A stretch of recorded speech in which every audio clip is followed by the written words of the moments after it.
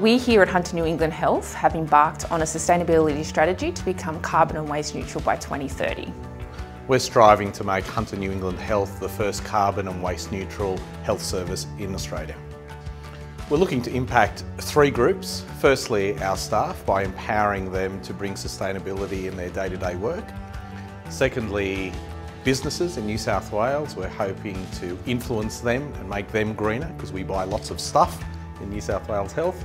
And finally, our communities. In the long term, their health by reversing global warming, but in the short term, the savings we generate from sustainability initiatives are being put back into frontline clinical services to serve our community. We here at Hunter New England Health believe that planetary health needs to be part of core business, and we need to be an organisation that says we do no harm.